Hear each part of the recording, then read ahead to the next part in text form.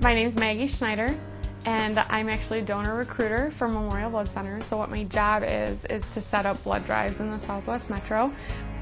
That's what I do. I'm the contact for blood drive coordinators to be able to contact me, and we set up all the logistics for blood drives.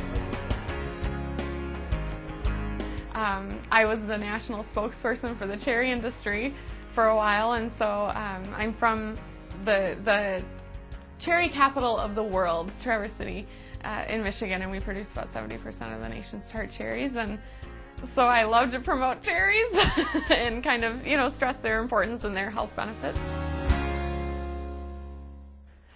I play French horn. I ended up majoring in music in college because I loved it so much.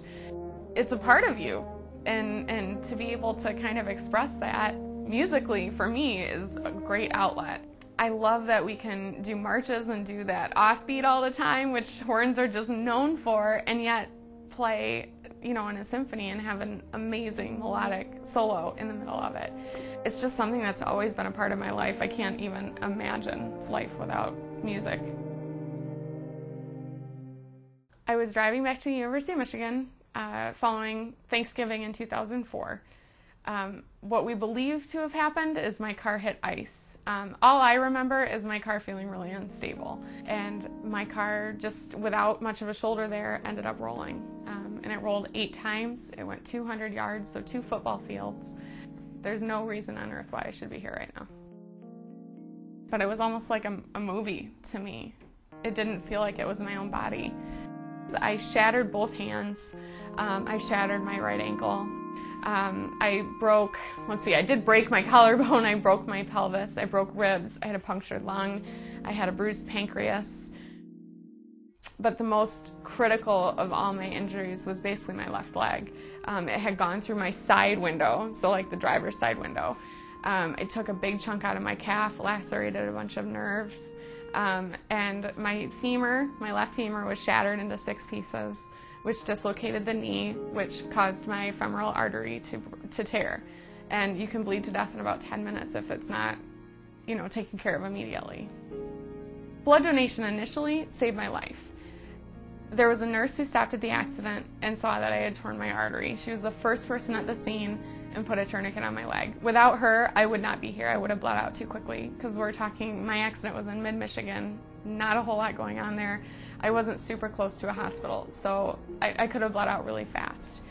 My life was saved on multiple occasions for other things, like finding those infections, but the fact is, had blood donors not donated their blood and had that not been available at the hospitals, I wouldn't have been here. I lost enough blood that I simply wouldn't have been able to survive.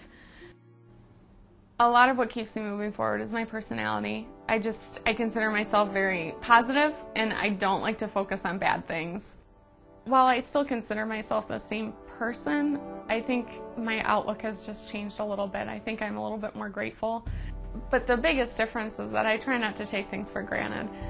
Everybody does, and I still do, but I really do try to catch myself. And when I'm walking and I get tired, or my arthritis kicks in, I can still say, I shouldn't even be able to walk on my own 2 feet, let alone be walking at all.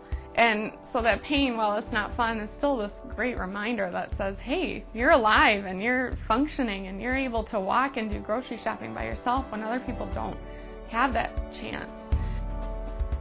Somebody made sure blood was available, and they didn't know who I was, and they didn't know I was going to need blood, and yet it was there, and it saved my life. Thank you so much for coming in to donate blood today. You make a huge difference in the community. Without blood donation like yours, I wouldn't be here.